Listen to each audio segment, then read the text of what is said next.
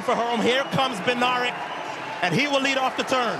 Courtney Lindsay in the middle is trying to go with Tebogo. Tebogo's looking over at Kenny Benaric. Is he talking to him? What's he doing? He's having fun as they come across the line together. That's pretty clear. And because this kid is 20 years old. He's already run 19.5. He's in here against a guy who knows what it's like to win medals at this level. And he's like, yeah, I'm right here. Yeah, you see me? I see you. So both of them confidently striding into that final tomorrow night. Nice little fist pump. By the way, on time, Aaron Brown of Canada and Courtney Lindsay of the United States, they hold those next two spots. You see them there right behind the lead two. So they'll have a little bit of an interesting wait in the queue room.